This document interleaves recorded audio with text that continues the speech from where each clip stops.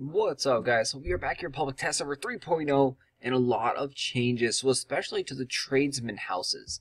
We are at the armor crafting house right now, and you can see that you now require proficiency to craft armor and weapons. This is a huge change. The recipes have also changed a little bit.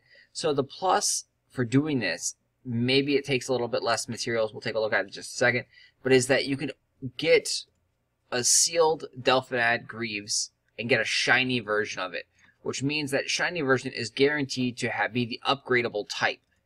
That was the plus before, and it also took away the proficiency required. It also condensed some of the materials required. So let's take a look at Magnificent tier and see what this one takes. So this one, it takes 6 sturdy ignits, 3 Archeage essences, and 1 nonstick polish. 4 Archeage essence, so it's a little bit cheaper to craft it at the tradesman house at the armory.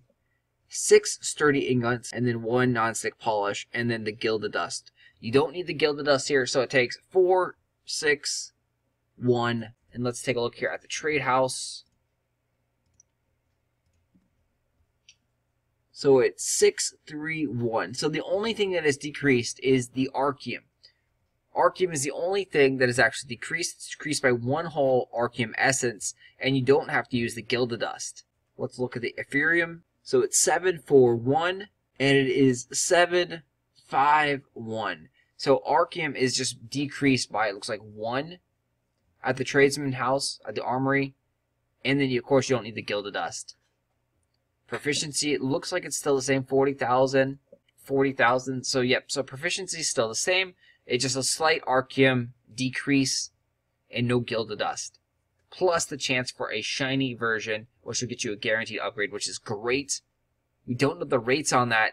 It's appeared to be around 10% in 2.0. No one actually really found the actual data, but it appeared to be somewhere between there, that 5 to 10% rate. Anyway, thanks for watching, guys. Make sure you subscribe to the channel for more Archeage information. 3.0 is coming in just a couple of days. Cannot wait for the fresh start servers. I will see you there.